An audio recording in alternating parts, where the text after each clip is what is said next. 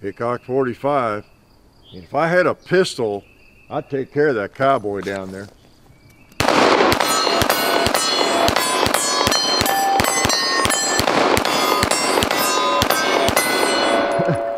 Along with everything else in the vicinity, right? And I do have a pistol. It's called the Rival, the Canik Rival, Canik Rival. No, it's a Canik. That's what we call it, right? And y'all asked for it. We looked at the TP9 original. We looked at the Mete recently, actually. People started telling me, oh, you need to try the Rival. You need to try the Rival. And I wasn't even familiar with the Rival. And lo and behold, it had been out for, I don't know, a couple, 3 months. So I requested one from Bud's Gun Shop, and here it is. I've been shooting it some, and yeah, it's a pretty cool pistol. You were right. You were right. Whoever told me I would like the trigger better on this, because, you know, the one complaint on the Mete is the trigger breaking too far rearward for me, but this one breaks in a good spot. Yeah, not a problem. And plus it's a nice trigger, as you know, right? So appreciate getting this from Bud's Gun Shop on loan. Okay, it's not mine, it goes back. And again, that's a beautiful thing, be able to borrow these from Bud's Gun Shop. They couldn't care less what I think of it or you think of it, right? Well, I guess they hope they sell a few firearms, I guess. I don't know, they're in that business. But so I'm going to give you what I think about it, and any positives or negatives, and we'll shoot it some. And how's that sound? Glad you came out for this. And then we also appreciate Federal Premium, because they're going to feed it today. Okay, they're going to feed this baby, and I'm gonna send a couple of rounds through it. Look at this. I've even put some in the bowl. All right, and I'll load this while I'm yakking. But because I just have 3 mags. And 2 came with the gun, the pistol, and I had one from my TP9 that seems to work. I actually have 2 from that. I don't know where the other one is, but got 3, so that beats 2, right? Beats 1, beats none. So yeah, this good old Federal. Appreciate the support from them, and SDI.edu, the Sonoran Desert Institute. So you either will see us at the SDI booth at the NRA meeting, or you already have, hopefully, if you're going to Houston, right? So that's pretty cool, and as well as at the Silencer Central booth. I think that one's on Friday afternoon. So I mention that every Sunday in the Sunday shoot around, but we'll see you maybe in Houston, or we have already seen you in Houston, depending on when we post this. So got that one loaded back up, and appreciate silencercentral.com for the help they give us, and the suppressors, and you can order one from them and have it on the way before you know it.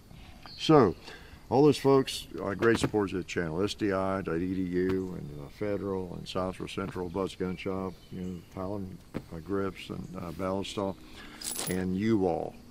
So there are a lot of Canik models out there. There's another model of this, the Rival, that's got some gold touches on it and everything, and it's definitely I guess you'd say a competition pistol. This one is kind of a competition pistol as well. It could do double duty. It could be you know, a defensive pistol as well. The reason I say maybe I'm a little hesitant is the trigger is nice. It's very nice, and it's what, about 4 pounds. It's kind of a light trigger. Some people would not want a trigger this light on a defensive pistol. Some experts would not want you to have a pistol with this light a trigger for defensive work, okay? Defensive carry, all right? But, you know, there's different schools of thought on that. Everybody's to decide for themselves. You have to know your limitations, and it's not necessarily a limitation. It's an issue dealing with stress and that kind of thing, what kind of trigger that is best. But anyway, it's a pretty nice trigger, it really is. And it breaks, it's a flat trigger. Look at the reset on this thing. It's unbelievable, unbelievable. Okay, I'm gonna click it. Look at it, I mean, it barely moves. So it's a great competition trigger for certain, okay? Can I shoot it again? I'll just use this mag. I think that's the, no, that's the 18 rounder. That's the the Rival mag. So let's shoot a little bit more. I put the holster on. This comes with it. Usually the holsters that come with the firearm are pretty funky, you know. This one's not bad. It's not bad. Let's put it in that holster. And let's pretend we're in competition. How's that? I'm in competition with that 2-liter right there. Ooh. Let's put him back in the holster. Oh, let's shoot him again. He's on the move. I couldn't resist. Boom. I had to take a break from shooting those arms when I saw that 2-liter there. And these pots. Yeah, woo. Pretty nice. How about this target? I've got a bullet left, I think. I was right. I had a bullet left. But guess what? I'm going to do a speed reload. Look at that, how fast that was. Woo! Back in action. Bowling pin. Woo. All right, lock in now.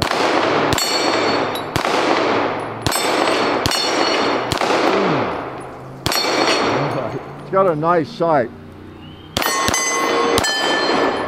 It's just that it has to be on the target when you pull the trigger, or it doesn't do any good to have a nice sight. Let's look at a couple of things on it here. And well, I'm slowly reloading these mags because I do want to shoot this thing a little bit. It's fun to shoot. So it's got ambi slide locks, and not only that, but you got slide locks on both sides. Yeah, really. I think the mag release can be reversed. It's also adjustable, I believe, in terms of length. It protrudes a bit on the other side, as you'll see. And you know, you got your Picatinny rail. You have a lot of serrations. You notice that. That's one of the biggest differences, just the appearance between this and the Mate. And I mean, you can grab this thing anywhere. There's an edge. There's an edge, you know, all over the place. I typically don't use forward serrations, but some people do. But they're all over this pistol, that slide. As I understand, it's about the same size. I don't have the Mate now, but they're the same size basically. The slides are the same weight even. And even this one with all the cuts on it, there's a lot of lightning cuts. In other words, as in lightning the slide, not being struck from the sky. You got holes in it, so it's you know, it's just I think it's a little thicker slide or something. Then they've got the lightning cuts to lighten that up, and maybe so you can get a better grasp on it as you're manipulating it in competition.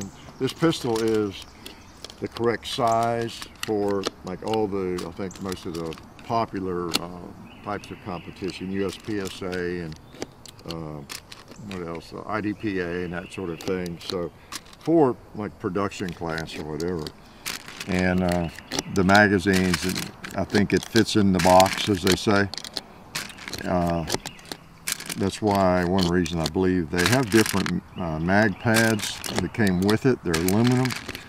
I don't believe they add any capacity to the magazines, but they're just a little bit longer and help you grasp it a little bit better, especially if you put the included mag well on, if you attach that, you know, so you got those options. Let me show you real quick.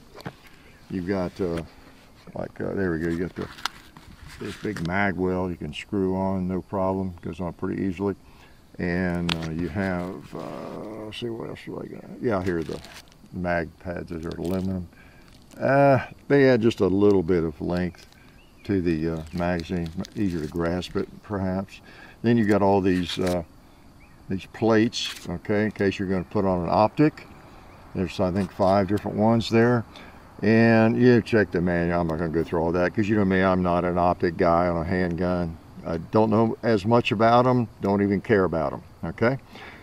And but this one is really set up for lots of different choices in that regard, all right? And on this one, one of those plates even has a rear sight, so you can co-witness, as I understand.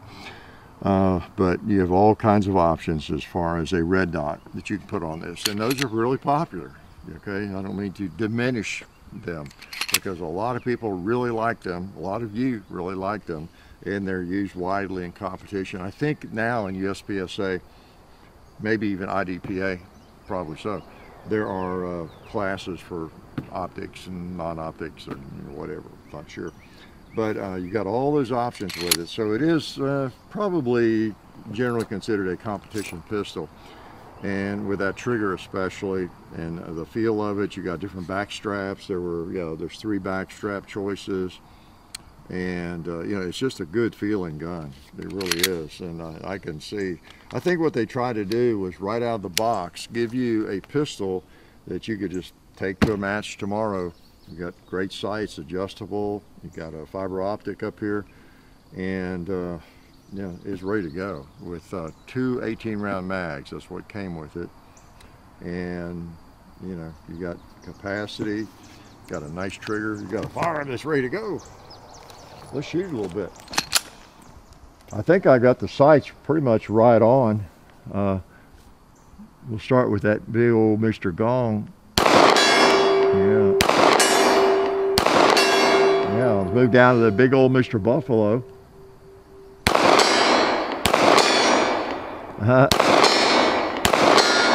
Doesn't want to fall, but let's try Mr. Graham, see if he'll fall. Yeah, Mr. Pig. How about Mr. Pig in the middle? Yeah. How about that plate hanging over there, that black plate?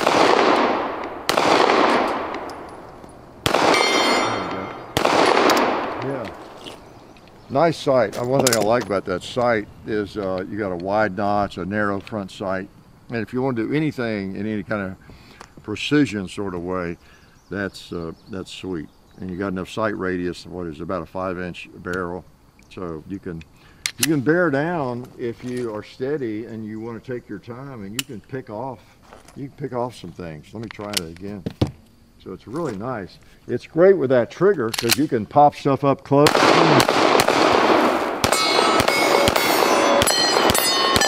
Or you can go over there and see if I can pick off that turkey on the top row. I think I hit him.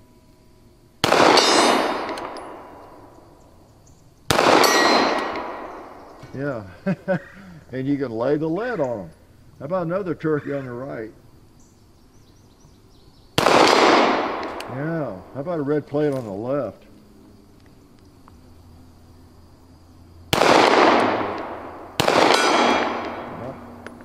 It feels good. It'll even shoot with one hand. I'm really proud. So this is one reason people get into competition. I mean, it is because it's so much fun. And if you have a pistol that has a good trigger, feels good, it just it makes it more fun, and it's just fun. Just like out here plinking around. It's one reason people buy pistols like this, just for plinking. Whether they compete with them or not, because they're just fun. Think about it. Whatever goes into a pistol that makes it good for a competition probably is something that's going to make it fun for you and me to shoot as well. And I've shot competition, but so I can relate to that. But it makes it fun just to shoot on the range, and it also could make it very effective as like a home defense firearm. So pretty cool. Now what else? There's other things about it probably. You got all these cool tools. Now this gun is not loaded. I will load it though, and we'll try it out. No, that's a tool actually. So that's a sight tool. It has this in the grip, instead of a magazine with ammo, it's got little screws and different things for putting on other optics. Okay, so it's got all that, and it's a cool. I don't know. Does that look like a Glock? No, looks like another one of these miniature versions, doesn't it? And you got your back straps and all that kind of thing. So complete package. The holster comes in that. So the manual, that tells you about all those plates for the optics. You got all the information you need there. Canik is really up in the game. It's a nice pistol, and apparently well made. It's hard to find anything too negative on these things. As far as I'm concerned, I don't know what's negative. I wouldn't need, I don't need all that busy a slide, I guess. As long as I've got some good serrations where I want to grab it, that's enough. Even the barrel, is it's got the serrations on it, so that's not a big deal though. And it breaks down easily. And click it. You that's different from a Glock and many other pistols like this. You just pull this down and you just bring it forward just a little bit and it comes straight up. All right. Now I've made the mistake a couple of times just from force of habit. When I'm ready to put it back on, I start up here and it gets hung up. So you got to put it on like it's supposed to be put on. You line up right there and then it just pops on there very simply. Okay, even I can do it. Even a simple-minded person, to pull the trigger. All right, I believe, yeah. Take the pressure off that, move it forward just a little bit, it comes right off. Just well-made pistol. You can see with the field strip. Not a lot of machine markings. They have kind of fluted the barrel. It carried away on that, didn't they? I don't know if that was to reduce weight or to help it cool off a little quicker or what. But seems to be a well-made pistol. They have a good reputation. There's no way around it. I think they, I don't know if they dominate, but I think a lot of people use these in matches, in competition, and they're becoming more and more popular. So, oops, there I go. Almost did it. Oh boy, because I've done that a couple of times, and it's a little problematic to get it off. Almost had to get the sledgehammer out. Very simple to take apart and put back together. So beautiful reset on the trigger. I think about a 4-pound pull on it. It's just very nice, very crisp. I like the flat face, and I don't know if you can see. I'll pull that back and let you look at it. Look how wide that trigger, that face is. That's a little different too. And I kind of like that. Kind of neat. It's got some serrations on it. Okay. I told you about everything else I think up here that I know about. Yeah, it's pretty cool. I'll load one more mag. It sells for about, what is it, $680 or supposed to, MSRP I think. So, somewhere in the neighborhood of $600 plus dollaroos, and it could be yours. And I think this is their newest offering in this in this class. Like I say, there's another version of it that's got some gold, I don't know, gold trigger or something, or barrel, some things like that on it. But not a lot different, but it's definitely more targeted to the competition circuit. And I think this one kind of is too. This one's called the Dark Side. Okay, so made in Turkey. Made in Turkey. Nice pistol, nice pistol. I'm glad that you all ask me to look at it. I learn a lot from y'all, sometimes what's out there, and that's good, because I enjoy shooting a muzzle loading rifle or a double action revolver, but I also enjoy pistols like this. Just a lot of fun, just like AR-15 or a select firearm. Just fun to shoot anything that shoots well. And the things that make this a lot of fun to me is there's good sights. That narrow front sight, red dot really jumps out at you, and then that trigger, and it feels good. What else do you need, right? Ammo. That's what you need. All right, good. Did I leave anything to shoot at? All right, a couple of University of Tennessee 2 liters. Let's just pop them. How about that? Okay. All right. But first, Mr. Cowboy needs another bullet.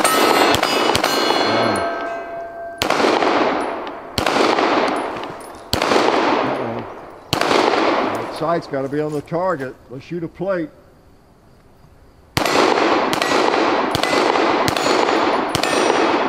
How about those others? And how about that buffalo? I wonder if I shot him in the head, if he would fall.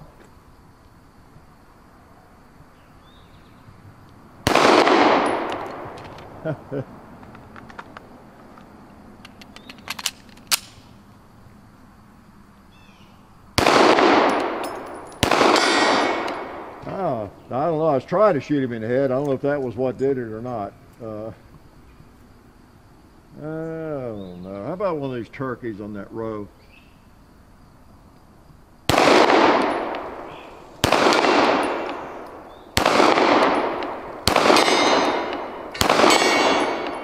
Okay, those are heavy. They don't want to fall.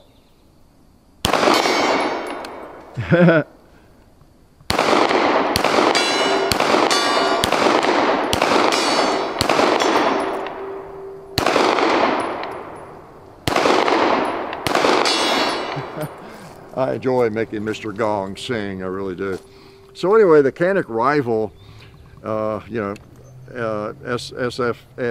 Rival, to complete the title and the numbers and all that and letters. A nice pistol, nice pistol. I mean, whether you ever compete or not, this might be something you would really enjoy owning and shooting. Like I say, most firearms, I think I mentioned in a Sunday video, if you look at all the firearms you have, probably half of them or 75% of them, a lot of them, they don't have a specific purpose. You didn't buy this. It's the only reason you own this gun is because you go to matches on the weekend, or you go hunting with this lever gun or whatever it is, this bolt action gun. You might not do any of those things. What are you doing with those firearms? Yeah. So what I'm saying is, it's not a crime to have a firearm that is good for, really good for hunting or skeet shooting or USPSA or something, but you don't do any of those things. You're not necessarily a slacker. You just like the firearm, okay? And like this thing, I wouldn't mind having one of these. I really wouldn't. Don't know that I'll buy one, but I like it, and it's fun to shoot, and I don't plan to go. I really kind of burned out. I did the USPSA thing, IDPA and all that, GSSF, all those different acronyms, those competitions for a few years, pretty intensely, and I don't have a drive to go back and do it again. But I like the firearms. They're good for that because they shoot well, and that's kind of important. And I feel remiss. I feel very, very guilty. I've not found any major negatives with this firearm. There's got to be some. I think when we first got it, it took a little bit for it to grow on me, because I thought, oh wow, what is all that? That's a little much, isn't it? And that may hit you that same way, with all these serrations and the cutouts, and it's a little crazy looking maybe to you, or it might just be extra cool. And so, I don't know. I think the function of it is so smooth and everything that, so be it. It's just what it is. It's a competition, more or less, competition pistol, so I'm gonna live with that. You can grab it easily. The serrations are wonderful. I do like serrations that give you a lot of friction. That's one of my criticisms, as you know, although I prefer to use them back here. I think since it has a plate, and a lot of people are going to put an optic on it, which can kind of be in the way, I guess, in grabbing it, that these become a little more important up here, and they really bite, which is great.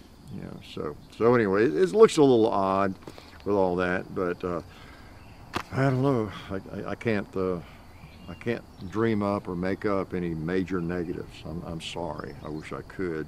I just kind of like the pistol. Shoots great. Shoots great. Feels good. Has great trigger, great sights. And if you miss with it, guess whose fault it is? It's yours, just like it's mine if I miss. So anyway, the Canik Rival. This is the one that's called the dark side. I have no idea why, but that's what it is. Life is good.